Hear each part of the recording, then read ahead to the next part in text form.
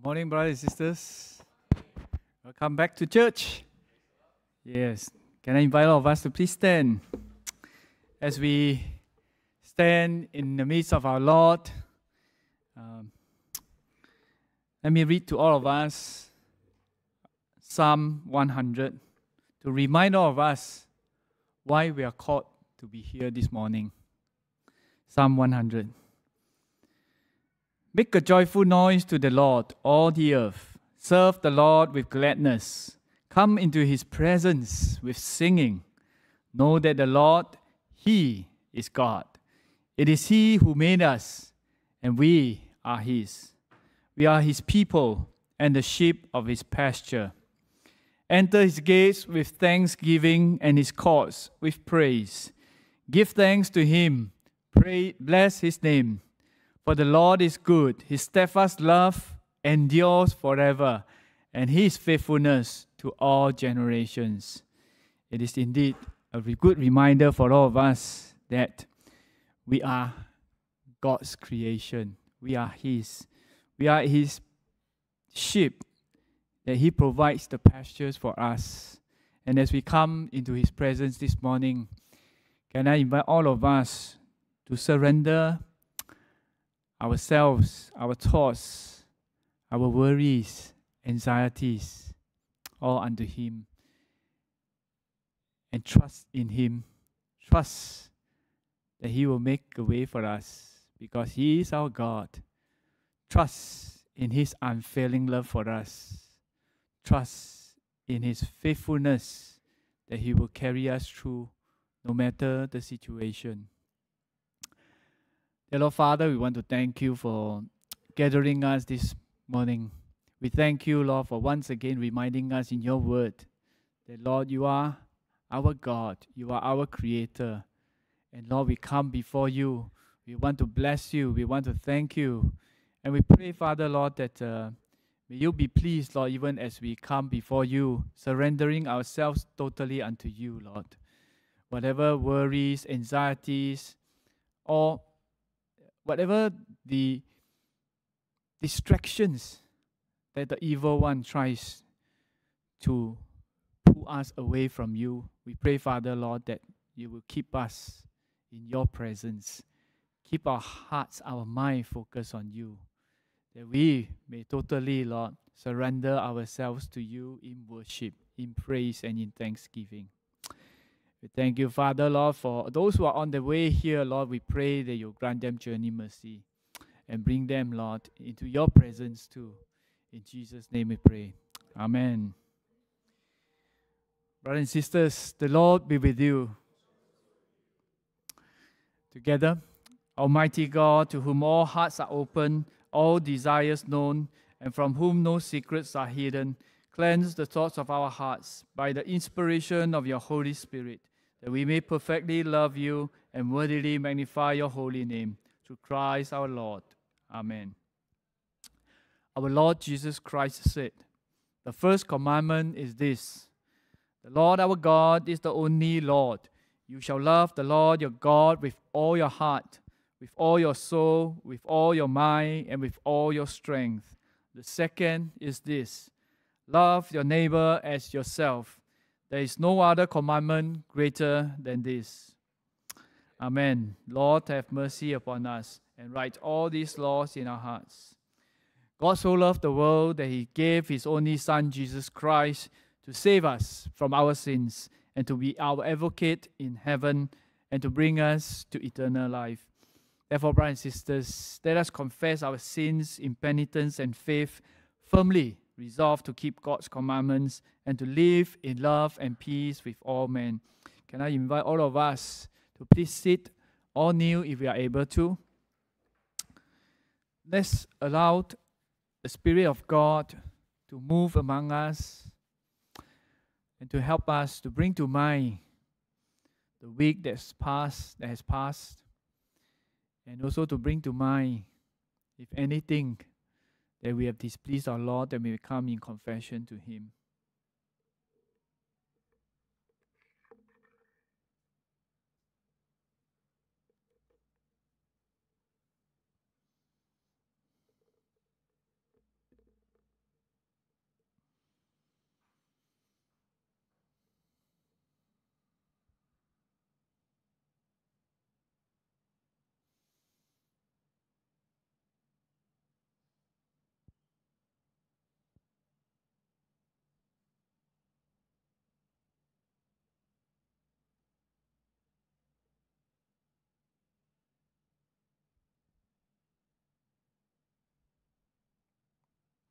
Brothers and sisters, let us say the confession prayer together. Almighty God, our Heavenly Father, we have sinned against you and against our fellow men, in thought and word and deed, through negligence, through weakness, through our own deliberate fault. We are truly sorry and repent of all our sins. For the sake of your Son, Jesus Christ, who died for us, forgive us all that is past, and grant that we may serve you in newness of life, to the glory of your name. Amen.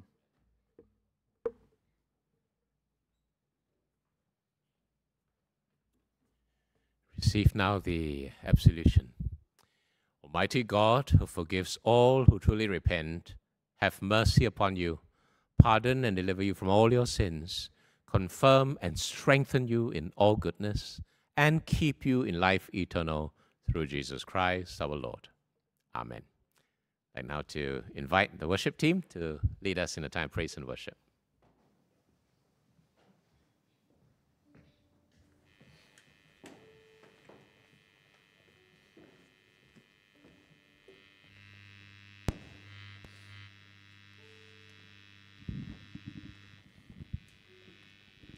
Morning, church.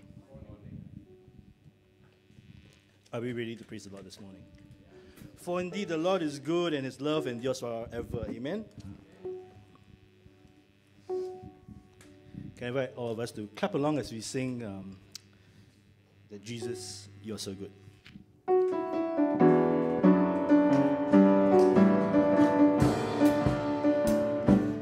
Jesus, you are so good. Jesus, you are so good.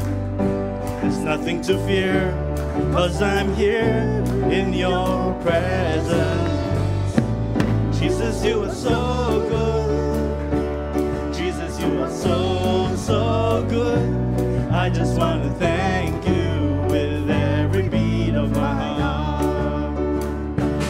You have given eternal life, and your words to light my way. You've given me your spirit,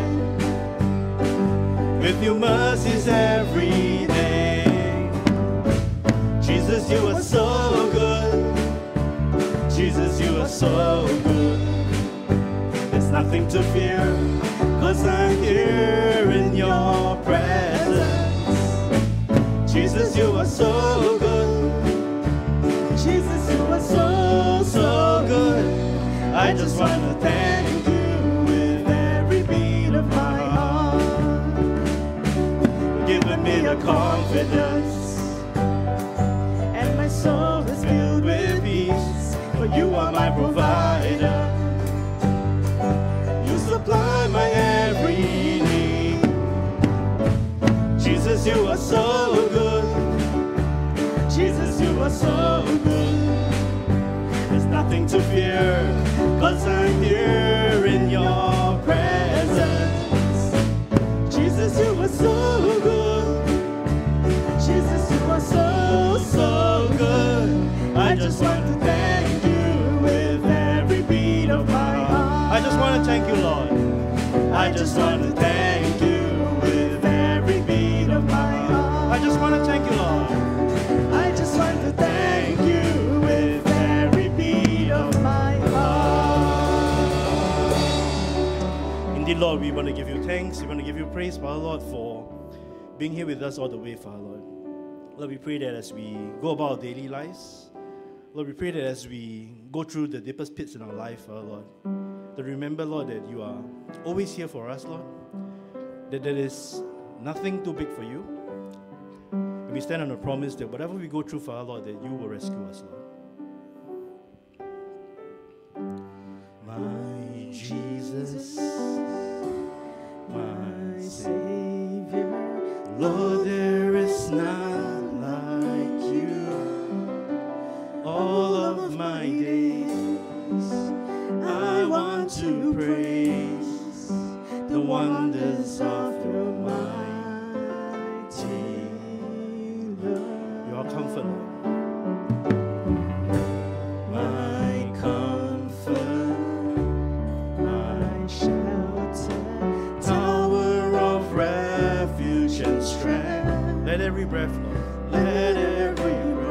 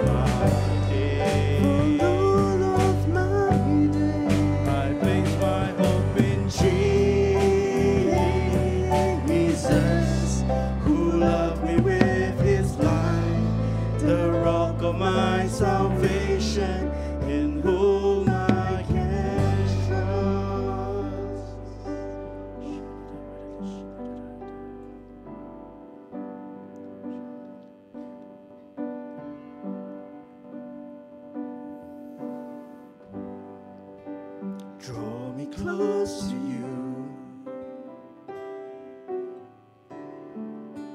Never let me go. Lay it all down again to hear you say that I'm your friend. You are my desire. No one else could do. 'Cause nothing else could take your place.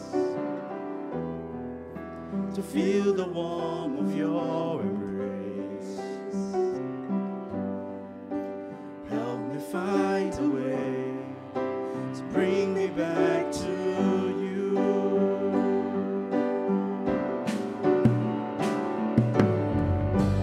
You're all I want. You're all I've ever needed. You're all I want. Help me know you are near. Can we invite the sisters to minister to us?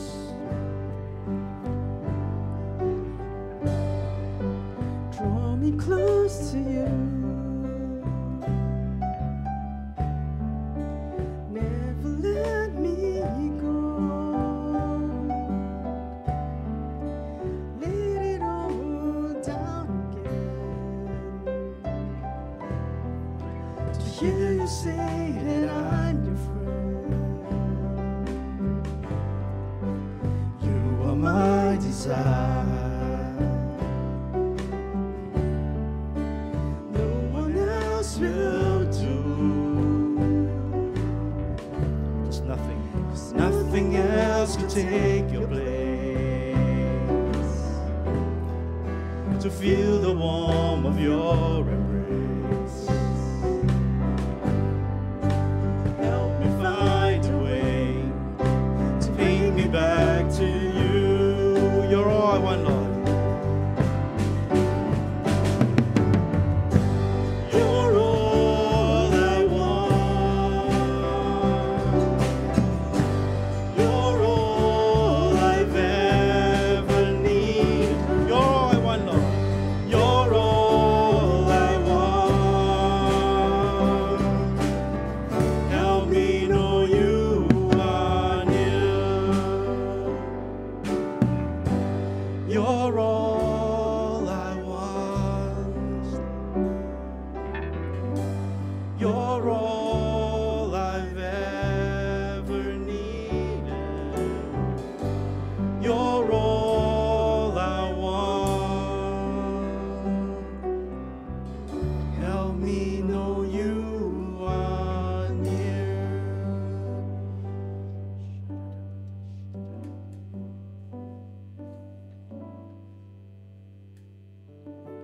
Say to those who are fearful hearted, do not be afraid. The Lord your God is strong. The Lord your God is strong with his mighty arm. When you call on his name, he will come and save. He will come and save. He will come and save you. He will come and save you. Say to the weary one, your God will surely come. He will come and save you. He will come and save you. He will come and save you. Lift up your eyes. Lift up your eyes to him. You will arise again. He will come and save you.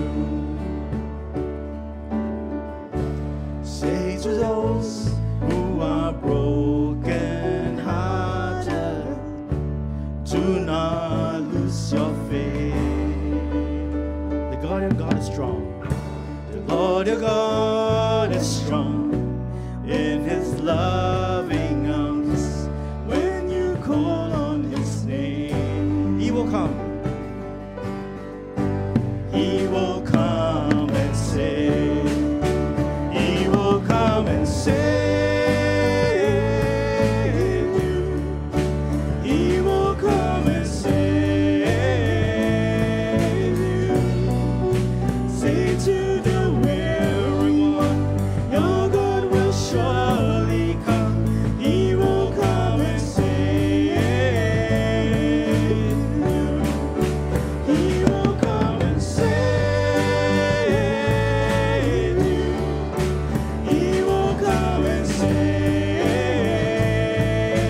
you. Lift up your eyes to Him. You will rise again. He will come and save you. He's our refuge. He is our refuge in the days of trouble. He is our shelter in the times of storm. He is our tower in the days of sorrow, a fortress in the times of war. He's our refuge. He is our refuge in the times of trouble. He is our shelter in times of storm. He is our tower in the days of sorrow, a fortress in the time of war. He will come and save you. He will come and save you. Say to the weary one, your God will surely come. He will come and save you. He will come and save you.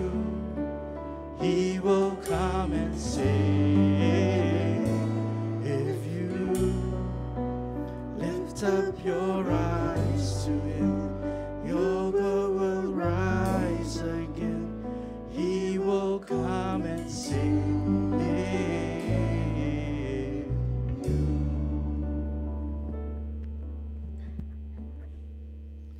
Amen. Thank you, Lord. Truly, indeed, Lord, you have promised that those who come to you, you will save them, Lord. And those who stay to the end will be saved. We thank you for your blessing. Thank you for your promise. And thank you, Lord, that you have made it possible for us through your Spirit. That you convict hearts, that they may come and surrender to you. So we pray and ask, Lord, that you will convict us, Lord, with your word and help us with your strength to come to you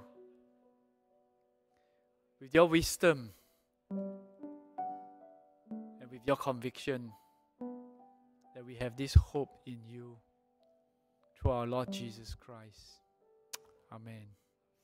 Brothers and sisters, please be seated for the scripture reading. The first reading is taken from Romans chapter 11, verses 1 to 2 and 29 to 32. Romans 11, verse 1. I ask then, has God rejected His people? By no means, for I myself am an Israelite, a descendant of Abraham, a member of the tribe of Benjamin. God has not rejected His people whom He foreknew. Do you not know what the scripture says of Elijah, how he appeals to God against Israel? For the gifts and the calling of God are irrevocable. For just as you were at one time disobedient to God, but now have received mercy because of their disobedience. so they too have now been disobedient, in order that by the mercy shown to you, they also may now receive mercy. For God has consigned all to disobedience, that he may have mercy on all. This is the word of the Lord. Thanks be to God. Second scripture reading for today is taken from Psalms chapter 31, verses 1 to 24. Psalms chapter 31, verse 1. In you, O Lord, do I take refuge. Let me never be put to shame. In your righteousness, deliver me. Incline your ear to me, rescue me speedily. Be a rock of refuge for me, a strong fortress to save me. For you are my rock and my fortress, and for your name's sake you lead me and guide me. You take me out of the net they have hidden for me, for you are my refuge. Into your hand I commit my spirit. You have redeemed me, O Lord, faithful God. I hate those who pay regard to worthless idols, but I trust in the Lord. I'll rejoice and be glad in your steadfast love, because you have seen my affliction. You have known the distress of my soul, and you have not delivered me into the hand of the enemy. You have set my feet in a broad place. Be gracious to me, O Lord, for I am in distress. My eye is wasted from grief, my soul and my body also. For my life is spent with sorrow, and my years with sighing. My strength fails because of my iniquity, and my bones waste away. Because of all my adversaries, I become a reproach, especially to my neighbors, and an object of dread to my acquaintances. Those who see me in the street flee from me. I have been forgotten like one who is dead. I become like a broken vessel, for I hear the whispering of many, terror on every side, as they scheme together against me, as they plot to take my life. But I trust in you, O Lord. I say, you are my God. My times are in your hand. Rescue me from the hand of my enemies and from my persecutors. Make your face shine on your servant. Save me in your steadfast love. O Lord, let me not be put to shame. For I call upon you. Let the wicked be put to shame. Let them go silently to Sheol. Let the lying lips be mute, who speak insolently against the righteous in pride and contempt.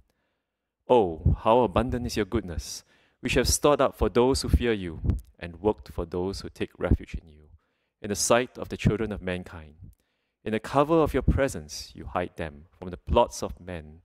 You store them in your shelter from the strife of tongues.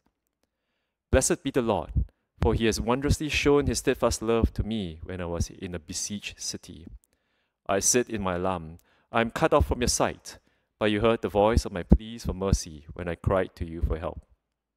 Love the Lord, all you his saints.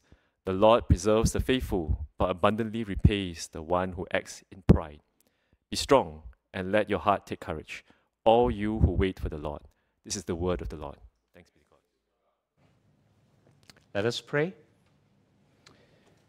Heavenly Father, as we come before your word this morning, enable our hearts to hear your voice, be strengthened and be encouraged, Lord, to wait for you and to depend on you in our time of need. Speak to us and help us to hear and help us to heed your word to us. In Jesus' name, amen.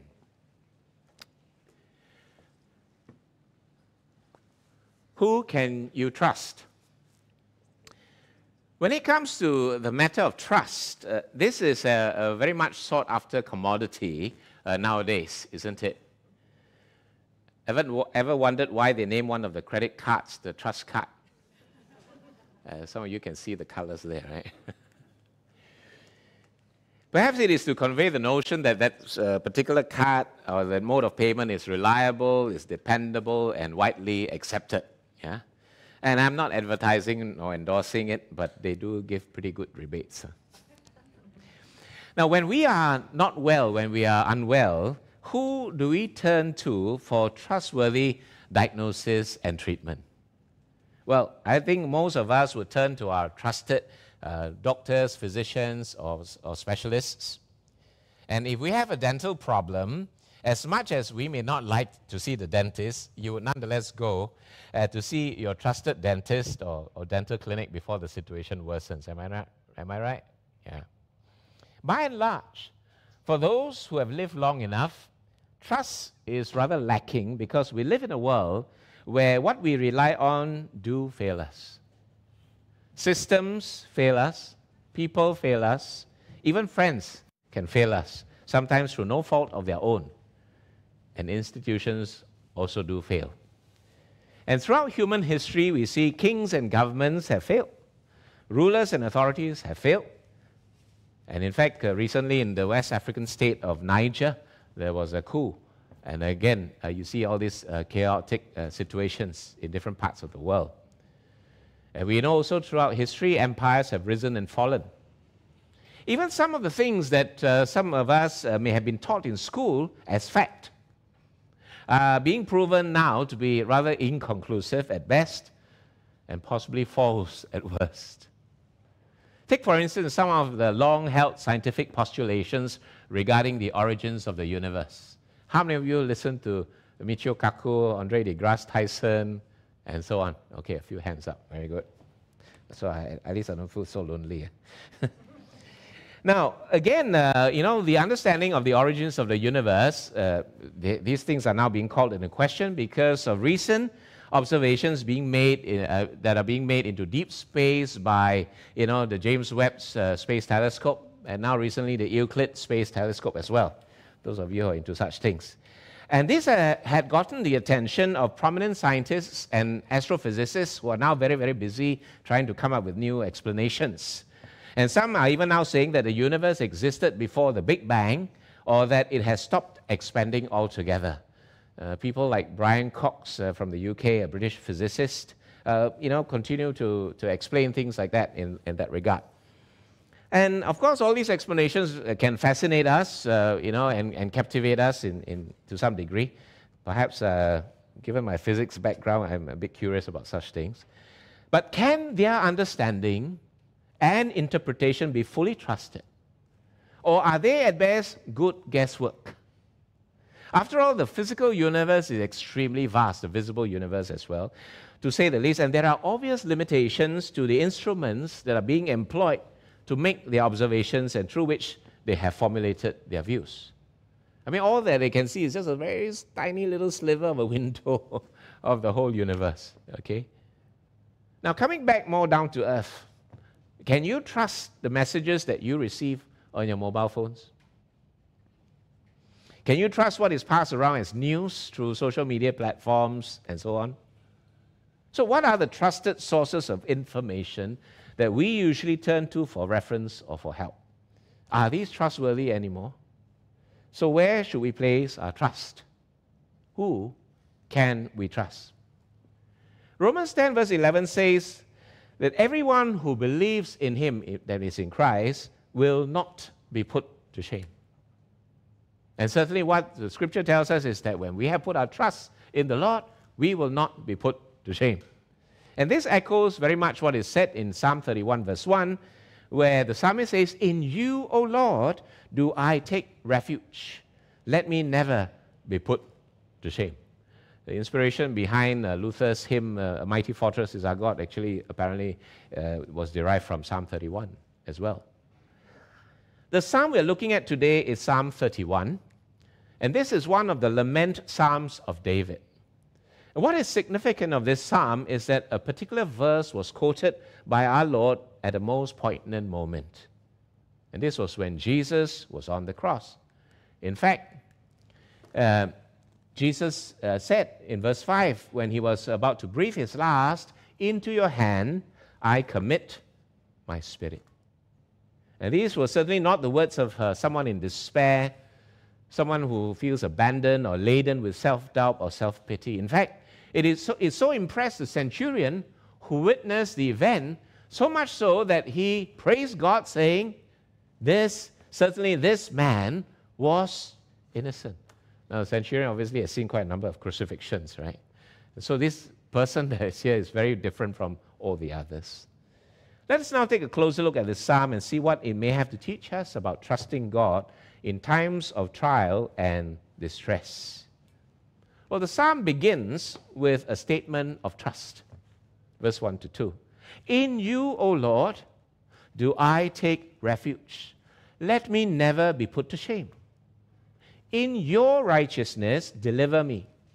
Incline your ear to me, rescue me speedily. Be a rock of refuge for me, a strong fortress to save me.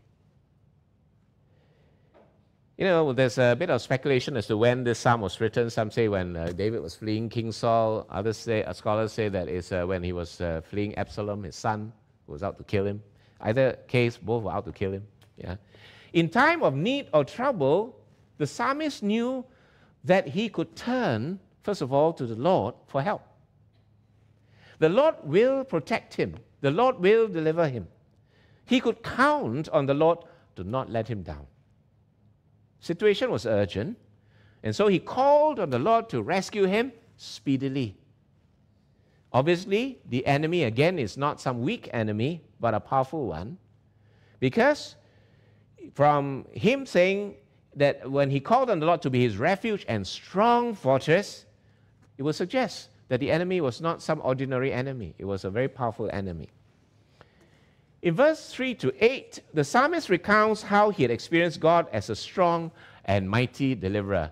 So in time of trouble, he remembered the occasions when God had actually delivered him, God had actually protected him. Yeah, it's good. In verse 3 to 4, he called on the Lord to deliver him for his name's sake. Now, this is a rather interesting way to pray. I'm your child, save me, you know. But in this case, for your name's sake, please save me, you know. It's a very different dynamic here. The Lord, as it were, had a reputation to keep. David had testified that the Lord was not only his rock and fortress, meaning his security and protector, but also his leader and guide. And so his plea for God's deliverance and rescue in verse 1 and 2 was based on this premise that God has a reputation to keep for your name's sake. And in Psalm 23, we know that he leads me in paths of righteousness for his name's sake, isn't it? Isn't that wonderful? Yeah? So it's not dependent on you. It's dependent on who God is, you see. That's a very powerful prayer to pray. Eh? And so now he called on the Lord to take him out of the net that the enemy had ensnared him with, right? And in the light of who the Lord is, the psalmist is able to place himself fully into the Lord's hands when he said, "Into your hand I commit my spirit. You have redeemed me, O Lord, faithful God." Lord, you are faithful. You are trustworthy. You are dependable. And I commit myself, my life to you. And he was able to trust the Lord with his life because the Lord was faithful to rescue him and redeem him. Verse 6 to 7 speaks of the psalmist's loyal trust in the Lord. In affliction and distress, his faith did not turn elsewhere, he said. If you take a look at the commandments, first one says, "I am the Lord your God. You shall have no other gods but me." So you see here, David basically saying, I'm not turning to idols. I'm putting my trust in you. He trusted in the Lord. His faith did not go elsewhere. It remained in God's steadfast love and care for him. Loyalty being the first law of God, in the sense, loyalty to God. In verse 8, we see here reflected the psalmist's own confident hope in the Lord, who will not abandon him, but will enable him to stand firm and secure. So David did not rely on his own cleverness, his own devices, his own resources. He relied on the Lord to enable him to stand and to stand strong and secure. Now, in the circumstance that the psalmist was in, that David was in, you know, one would have thought that maybe, let's do some positive thinking here. Let's speak positively. Let's not talk negatively and all that. And basically to just try to numb whatever, sense that we may have about the terrible situation or distress that we are in. But David didn't do any of that. There was no denial of the dire circumstances that he was in. Verse 9 to 13 tells us that. He was in distress, and he said so. He was in grief. He was in sorrow, and he was sighing. You know, when you're sad, you sigh, right? I mean, you don't have to say it, you sigh, right? And verse 9 to 10, because why? Because of the adversaries. Verse 11, who were plotting to take his life. Verse 10. Now, there's something interesting about verse 10 which I'd like to draw your attention to as well. And there was mentioned here, David was talking about his own iniquity. And so, therefore, the understanding of the distress that he was experiencing was understood as part of God's chastisement for him. Interesting, isn't it? So he framed it within that understanding that because of this wrongdoing or the things that he had done wrongly, now he's receiving the so-called the chastisement from the Lord. Yeah? But it's a chastisement not unto destruction, but it's for correction, which will eventuate in restoration. And if so, the purposes of God and not of the enemies, of the evildoers, will ultimately prevail. Isn't that wonderful? So God does use sometimes powerful foes to chastise us. Like what God did with Israel when he sent them into Babylonian exile. And after that period of chastisement of 40 years in exile, the Lord brought them back to the land to restore them. You can read all about that in Jeremiah and so on. Yeah? In verses 14 to 18, the psalmist acknowledged that his times are in God's hand. Now, this is actually a marvelous expression of trust. In the sense that you know that if it is time for you to go, your time is in God's hand. If it's time for you, not for you to go, then nothing is going to happen that will be able to take you. What a wonderful freedom and liberty, isn't it? Yeah? And so, he expressed his steadfast trust in the Lord in the midst of his present distress. Such a trust was not only based on his own past experience of God's deliverance, which we read in verse 3 to 8, but more significantly on the promises of God's covenant. Now, this is a very key point. Verse 16 actually reflects that he remembered God's covenant with him, where he said, "Make your face shine on your servant. Save me in your steadfast love." Now, verse 16 is actually, you can say, a throwback to Numbers 6, verse 23 to 27, where this blessing that God gave to Aaron to bless Israel with, "Thus you shall bless the people of Israel.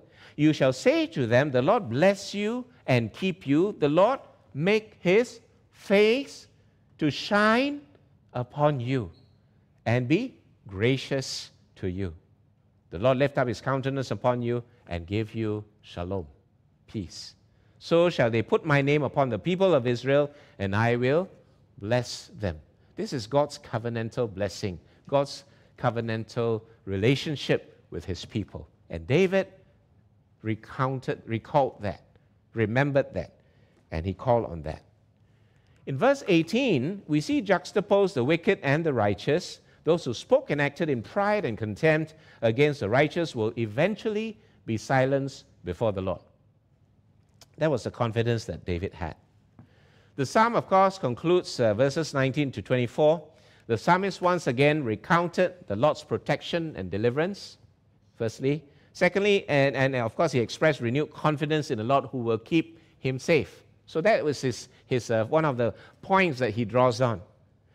Secondly, in the concluding verses of this psalm, in verses 23 to 24, the psalmist called on God's faithful ones to love the Lord and to remain humble and faithful to him.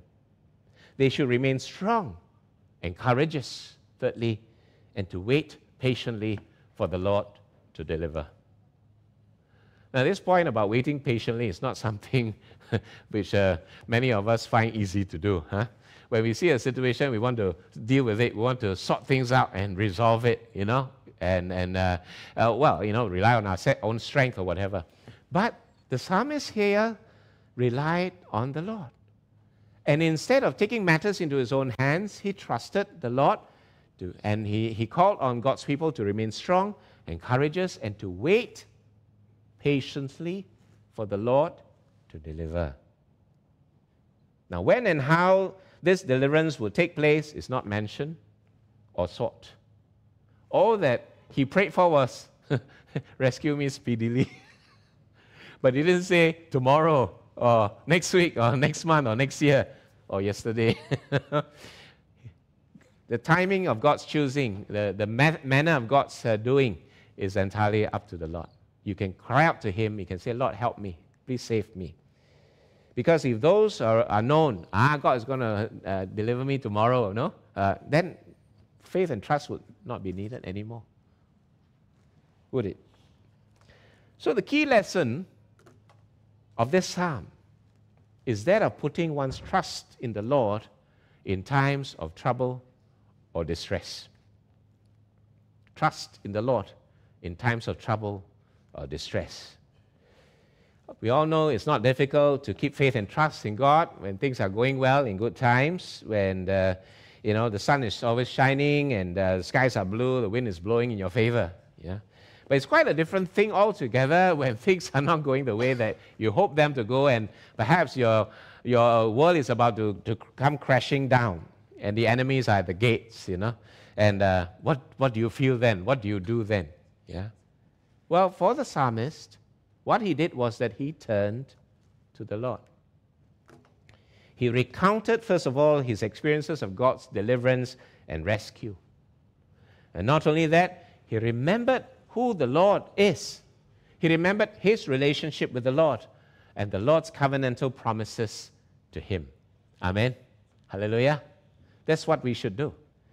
That is what we should do when we are in trouble, when we are in distress. Remember, first of all, trust in the Lord. Number two, remember the things that he has done for you, for your life. And thirdly, to know your own covenantal relationship with the Lord. Know who he is and know who you are to him. Amen. When Jesus came into this world, he had a clear mission. He knew what the Father had sent him to do, and it was to destroy the works of the devil. 1 John 3 verse 8 tells us the reason the Son of God appeared was to destroy the works of the devil. I like to say that this is not something as an afterthought, written as an afterthought, like a postscript. But this was part and parcel of God's plan and purposes, even before Christ came. Right? And Christ came to enact God's saving plan for fallen, sinful humanity. And this will be accomplished through his sacrificial death on the cross. In fact, Hebrews 10 verse 12 to 14 says, "But when Christ had offered for all time a single sacrifice for sins, he sat down at the right hand of God, waiting from that time until his enemies should be made a footstool for his feet. For by a single offering, he has perfected for all time those who are being sanctified." Hallelujah. Hallelujah. That's the blessing that God has for us, my friends. The songs that we sang just now, they all reflect that, We are saved, we are secure. God is so good. Jesus, you're so, so good, right? My goodness, where is everybody? Is Jesus good? He's done all this for us. Once and for all. The debt has been paid. Amen? Our sins are atoned for. We are the beloved people of God. Wow, what a blessing. What a blessing. And where do we run? We run to him. We run into his arms. Don't run away. Run to him, right? He's done it. Christ has done it. Now, while that may have been accomplished, let us also not forget that it came at a huge, huge cost. It came at great cost, great suffering, and pain, indescribable pain. And there was no denying of the circumstances. Jesus had to go through Calvary. Jesus had to go through Gethsemane. Jesus had to go through, what they call the Via Dolorosa, that journey to the cross. And Jesus had to undergo the ordeal and the pain. There was the pain of betrayal, the physical beatings, the torture, and the rejection of those whom he had actually come to save, to say the least. In the midst of all the suffering and pain, our Lord did not lose resolve or focus. Mind you, he had the resources of heaven to call upon at his disposal. If he had felt he's had enough. Okay, enough. Angels, come, deal with this lot. He could have done that. But he didn't. Instead, he depended and trusted in his Heavenly Father. His heart was set on doing the Father's will. Famously, when he cried out, Eloi, Eloi, lema sabachthani, he was not crying out for himself, as some people would like us to believe. As if he was crying out of self-pity, desperation, or despondence. He was crying out vicariously on behalf of fallen, sinful humanity, as the weight of the sin of the whole world was placed on him. He then became our sacrifice, our sacrificial lamb, so that our sins and that of all who believe in him may be atoned for. He died in order that we may live. He became the sacrifice so that we may be saved. And when this was done, he said, "It is finished." In John 19:30. It would have been quite a different thing if he had said, "I'm finished." You think about it. Say, "It is finished." The sacrifice is complete. The sins are atoned for. It's done. And the gospel writer, Luke, tells us that Jesus finished in a flourish. Luke 19:46 says, "And Jesus calling out with a loud voice," not with a whimper, no, with the last gasp, "Father, into your hands I commit my spirit." There was authority in that voice. And having said this, he breathed his last. Friends, it wasn't the nail, it wasn't the bleeding that killed Jesus. Jesus laid down his life. This is a very important point, because Luke was very careful to point out to us that Jesus called out with a loud voice. If you are really si liao, you got no more strength, you won't be able to say with a loud voice, would you? Gasping, you know, right? No, we don't see that. There was strength, there was power, there was authority in his voice. It was not a weak finish, like as if a struggle to cross the finishing line, as it were, with one final breath. This actually confirms what Jesus himself said in John chapter 10, verse 17 to 18, where he said, "For this reason the Father loves me, because I lay down my life, that I may take it up again. No one takes it from me, but I lay it down of my own accord. I have authority to lay it down, and I have authority to take it up again. This charge I have received from my Father." So let us put away all our doubts and about Jesus. You know, did he have a weak finish or a strong finish? It's a strong finish, my friends. Friends, how about us? When we undergo trial and suffering for our faith, do we allow the weight of all that we are troubled by and distressed by to overwhelm us or overcome us? No. In fact, Romans 8 tells us no. Romans 8 tells us what? This. Can we read this together and say it for ourselves also? Let's do this together, shall we? 1, 2, 3. No, in all these things we are more than conquerors through him who loved us. For I am sure that neither death nor life, nor angels nor rulers, nor things present, nor things to come, nor powers, nor height, nor depth, nor anything else in all creation will be able to separate us from the love of God in Christ Jesus our Lord. And all the people of God say, Amen. Friends, when we're in trouble, come here. Read Romans 8. Okay? And if you feel you're being submerged by the weight of it all, come here. If you feel the whole thing is overwhelming you, come here. We are more than conquerors through him who loved us. Interesting, through him who loved us. It's not dependent on our love for him, It's dependent on his love for us, So we rely on his love for us. Like King David prayed, because of your name's sake. On you, Lord, help me. Amazing, isn't it? What a promise that God has given to all of us as his people. So later on when we sing songs, Jesus is so good or whatever, right? Please sing it with real celebration and thanksgiving, Jesus, you're so, so good. Sorry, I was singing in front, but I can't help but sing sometimes. It's just so, so good. I'm not convinced. But if you know this as your promise and your blessing, let us honor the Lord with thanksgiving in our hearts. The Apostle Paul here was not denying the reality of the suffering or death or the struggles or the evil forces that are arrayed against God's people on this side of eternity.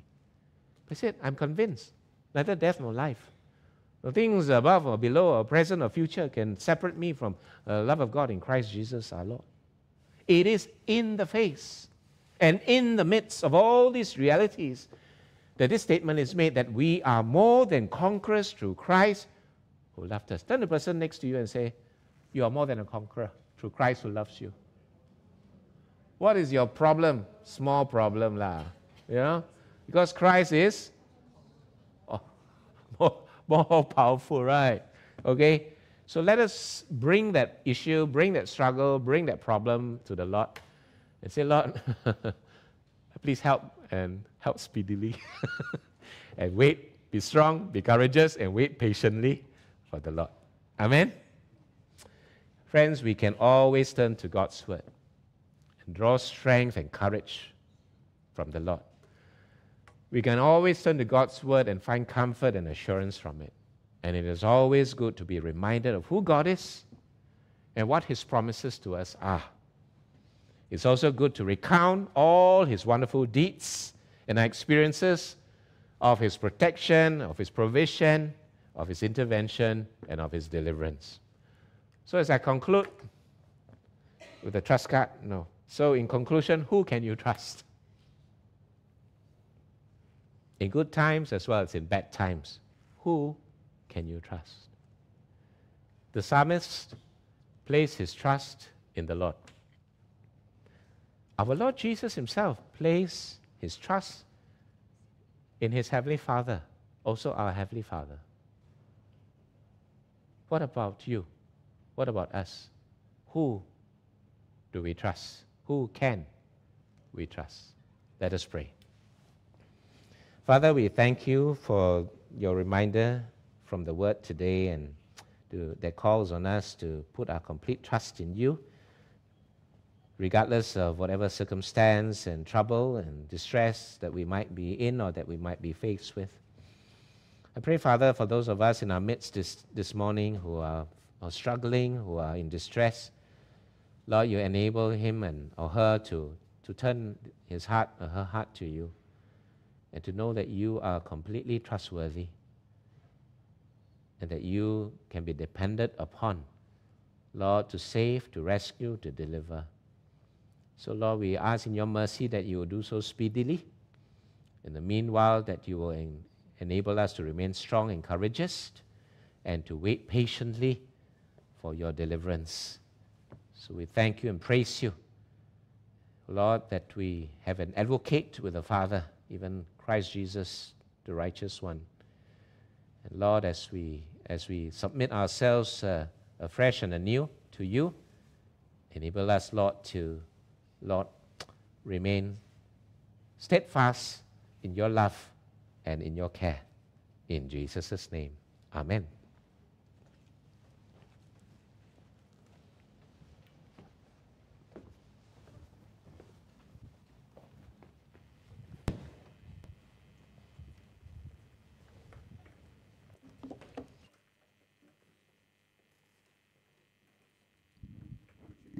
Shall we rise for a response song?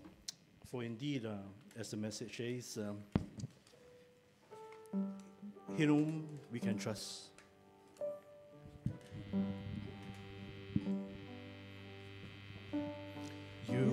are the Lord, in whom I can trust. You are the Lord I can stand upon. Every step of the way, you take my hand and say, you will always be here right beside me. When I call on you, I know you will come to me. You are my Lord, in whom I can trust. You are my fortress, you're my deliverer, my shield, my strength for all of my days. I place my hope in Jesus, who loved me with his life, the rock of my salvation, in whom I can trust. You are the Lord. You are the Lord, in whom I can trust. You are the rock. You are the rock I can stand upon. Every step of the way, you take my hand and say, you will always be here right beside me. When I call on you, I know you will come to me. For you are my Lord. You are my Lord, in whom I can trust. In whom I can trust. You are my fortress, you're my deliverer, my shield, my strength for all of my days. For all of my days, I place my hope in Jesus, who loved me with his life, the rock of my salvation, in whom I can trust. You are Lord, for you are my Lord, in whom I can trust. You are my fortress, you're my deliverer, my shield, my strength for all of my days. I place my hope in Jesus, who loved me with his life, the rock of my salvation, in whom I can trust.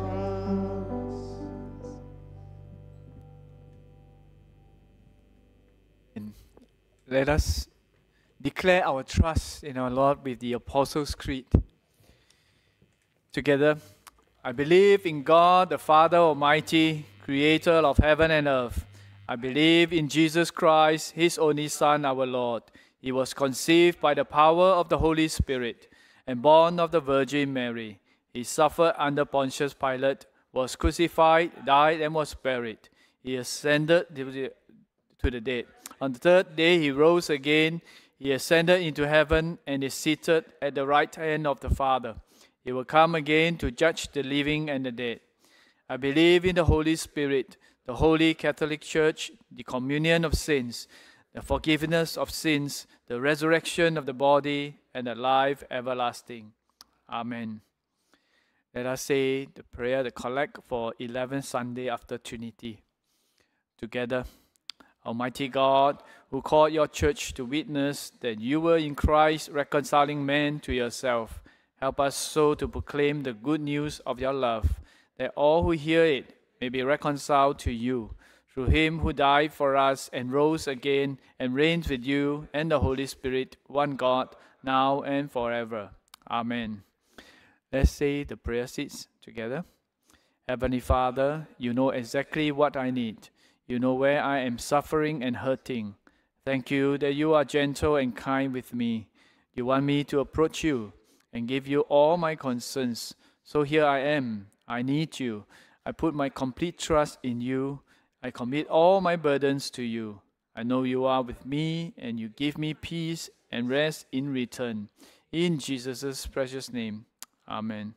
Brothers and sisters, let us kneel or sit as we continue with the intercession.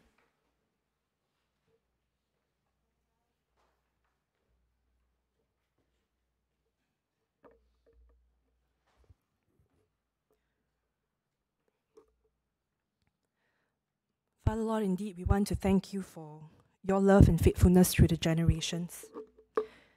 From the time that the world began until the time that we can enjoy this access with you and to you, Lord, by the blood of the new covenant in Christ. We now want to ask of your mercy and grace upon the world.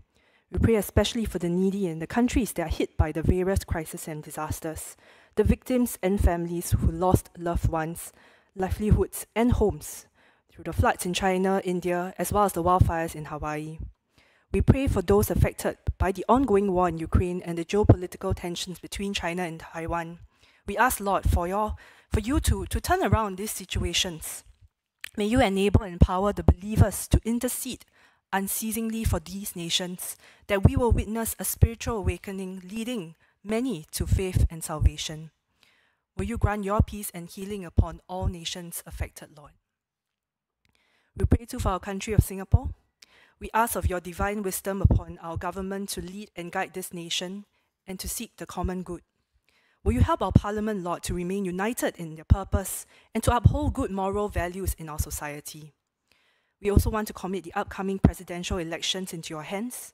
We pray, Lord, that the people or the person that will be elected, Lord, will be that of your choice. We want to commit the Diocese of Singapore, and especially today, the Parish of Christ Church, into your hands, Lord.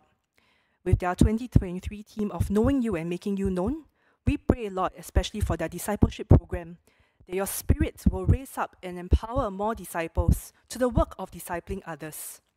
We thank you, Lord, for the chaplaincy work to the migrant workers through St. Andrew's Migrant Workers Medical Center, that it may continue to be a blessing to the people they reach out to, such as through their lunch outreach initiative. May you, Lord, provide them suitable partners to help to feed the community around the Little India area. Will you bless and strengthen the leadership, Lord, that those who have been entrusted to serve will be sensitive to your leading and accomplish all you have called them to do in faith and in joyful obedience. May your name, Lord, be always magnified and glorified. We want to pray for our own Holy Trinity Church, and especially for the Chinese and English ministry leaders gathering today. May you, Lord, continue to lead and inspire us in your love, that our people would be able to give our very best to serve you. Help us, Lord, to be persistent in prayer and to strive for excellence in all that we do for your glory. Will you just strengthen and deepen the bonds of love and fellowship amongst our ministry leaders and assistants, that they may grow together as a body of Christ and be renewed in your Spirit, Lord, to the work of fulfilling the Great Commission in your Spirit's power. We want to thank you, Lord, for this opportunity to organize the upcoming Mid-Autumn Outreach event, especially for the committee, Lord, that's planning all the details. May you, Lord, grant wisdom and guidance in the planning and execution process, that there will truly be great joy in serving and being the salt and light to the Jalan Besar community. Let's now just spend a moment of quietness and commit the names of those whom we know are suffering in body, mind, or spirit in prayer.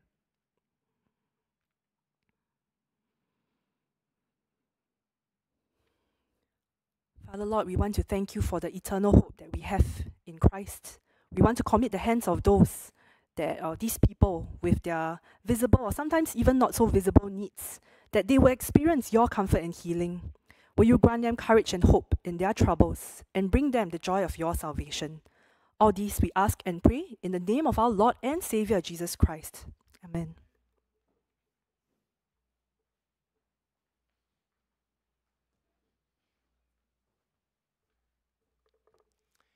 Praise the Lord. Thank you, Lynn. And Is there anyone who is here in our midst? A warm welcome to all who are worshiping with us today.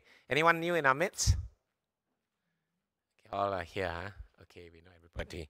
Nonetheless, a very warm welcome. A quick number of announcements. Okay, firstly, the Cambodia missions trip that's coming up in November. Training sessions will start on the 10th of September at 1:30 in the conference room. So those of you who have expressed interest to me or that you're interested, just come for the session and I'll be able to explain to you what this is all about, okay? And afterwards, at 1:30, the leaders gathering for our English congregation will take place downstairs at 1:30. So this is for all the ministry leaders, all the Sunday school teachers and such like staff and so on. So please do come at 1:30. Next slide, newcomers lunch, last call. Some have already signed up, but in case those of you who haven't, please could you do so, especially those who have been with us for the last year. Although you become members and so on, this is also for you, and it's an opportunity to get to know other aspects of the church as well. So don't say, oh, I'm already in the church, but be part of this, and then you get to meet other people as well, and an opportunity to ask further questions. Okay, next slide. So we'll be watching now the Parish of the Week, Christchurch. Let's do that now.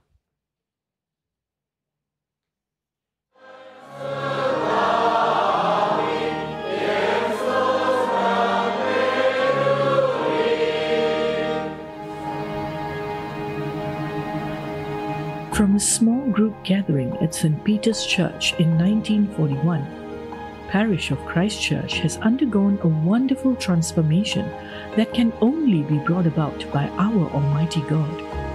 As the first Anglican Indian church in Singapore, Parish of Christchurch stands at 1 Dorset Road with a harvest field right at her doorstep.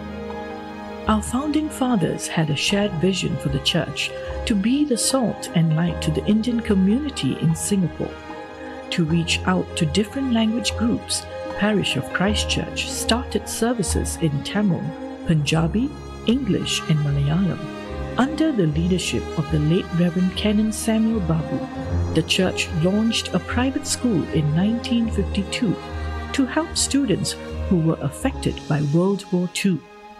This then led to Christchurch Secondary School, which has relocated to Woodlands. Today, Parish of Christchurch has services conducted in 4 different languages across 6 congregations every Sunday. In February 2000, a few brothers started the Indian Friends Tamil Ministry service with the mission to reach out to Tamil-speaking migrant workers. Through the years, the church has led many migrant brothers to become baptized and confirmed members of Parish of Christchurch. Our Punjabi service is the first North Indian congregation in Singapore. This is a fast-growing congregation with the service being conducted in both Punjabi and Hindi. Our bilingual contemporary service, conducted in both Tamil and English, is modern and charismatic. Parish of Christchurch believes in being a church beyond the walls. We have been reaching out to migrant workers as part of our ministry efforts. The COVID-19 pandemic gave us an opportunity to serve more migrant brothers through chaplaincy support to St. Andrew's Migrant Worker Medical Centre. This medical service under St. Andrew's Community Hospital provides primary care, dental treatment, physiotherapy and mental well-being counseling for over 85,000 migrant workers each year. As the church continues to grow, Parish of Christchurch strives for every member to be disciple to disciple through the Personal Discipleship Journey program.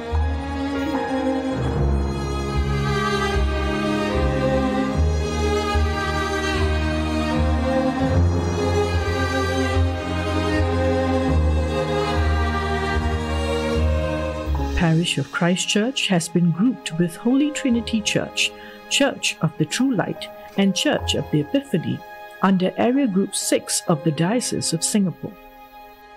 The 7 area groups of the diocese enable our parishes to combine resources and support one another in their labor in the kingdom.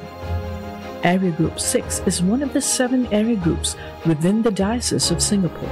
The diocese is one of the 4 main denominations of the Protestant churches in Singapore, with a total of 27 local parishes.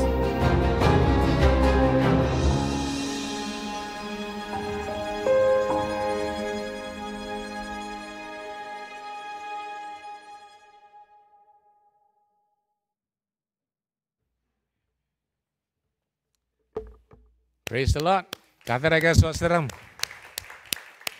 Can you all say kata-kata saudara? Means praise the Lord. And Holy Trinity Church, we actually share a common history with the Tamil work, and it all started at St. Peter's Church. It's actually before 1941. Those of you who are curious enough, you like church history. You know what? We have a baptism register upstairs. It's from 1800s to 1900s, and if you look through the names, it includes some of the Tamil brethren who were baptized at St. Peter's Church, where we, the Fucha and Hokkien congregations, came out from. Okay, so we have a shared history. It's very, very interesting, and these are all through the efforts of missionaries doing the work at St. Andrew's Church Mission. So, you know, one of the things that we must also ask ourselves is God has raised us up, and we have, in a sense, inherited such a mantle to preach the gospel to all communities. Suppose it's not just limited to the island of Singapore, but also beyond. And I'm also very mindful that, you know, every evening, if you happen to be here in the evening, you'll see that there are quite a number of our migrant workers who actually mingle outside the lane by the side of the church. So I want to encourage us that we would prayerfully look at how maybe the Lord may be wanting to use us to reach out to them. We may not be able to do it by ourselves with our own language, but certainly we can certainly collaborate with members from Christ Church in this endeavor. But more importantly is that we pray and we see what the mind of the Lord is, and then we do what God wants us to do. Amen. Next is tithes and offerings in the usual way. And can I invite us all to stand as we share the peace? Before we do that, can we just have a quick look around to those around us whom we're sharing the peace with? Okay. Together we say, we are the body of Christ. In the one Spirit, we were all baptized in the one body. Let us then pursue all that makes for peace and builds up our common life. The peace of the Lord be always with you. Let's share the peace of Christ one another.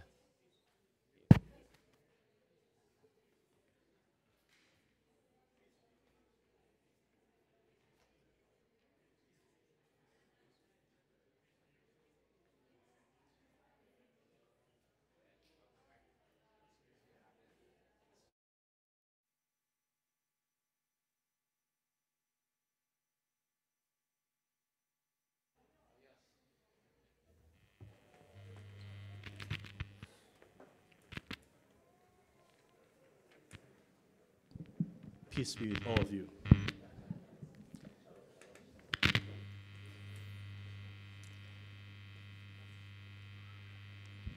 Should we prepare ourselves for the offering? Draw me close to you.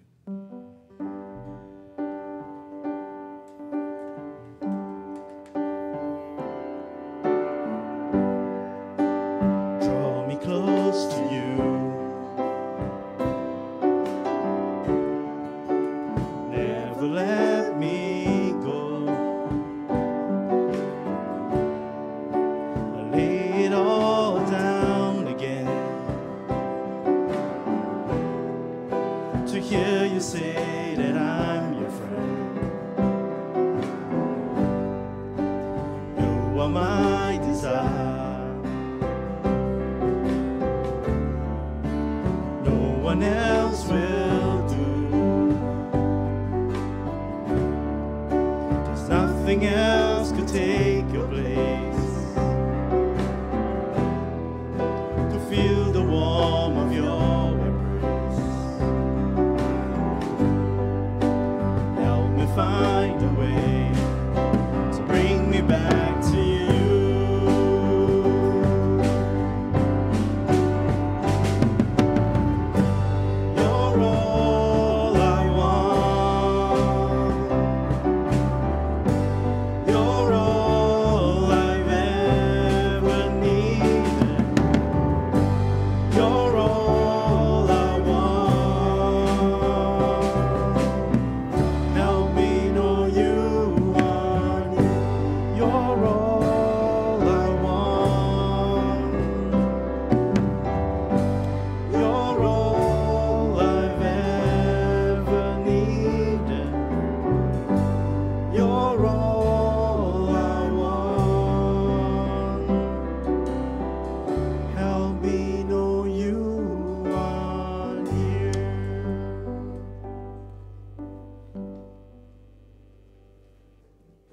Receive now the blessing.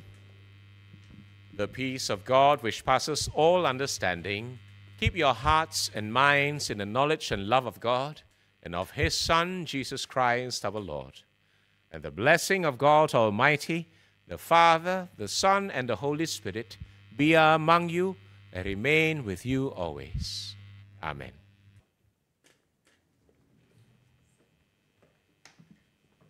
Before we depart from here, we forgot to welcome Joash back.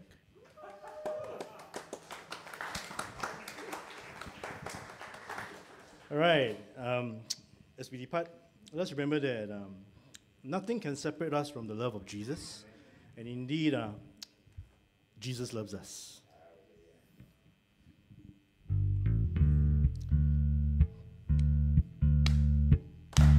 Jesus loves us.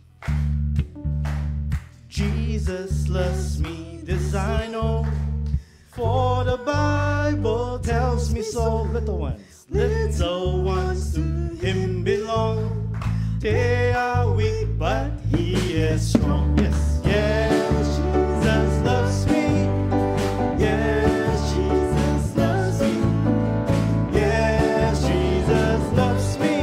The Bible tells me so. Jesus loves me.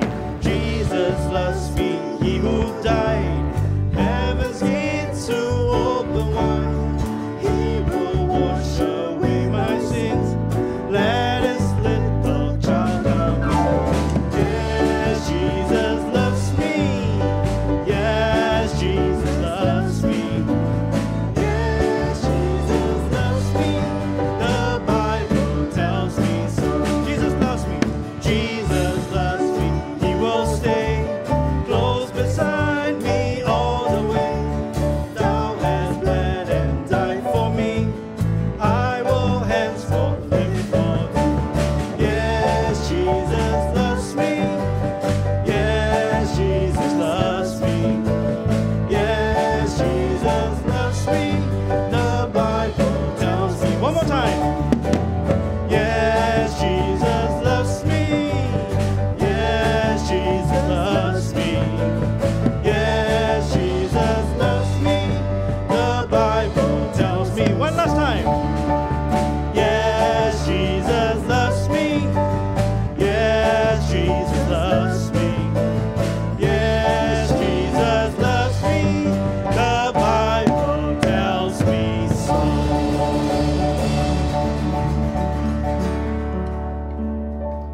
Service is over. Feel free to remain for silent meditation.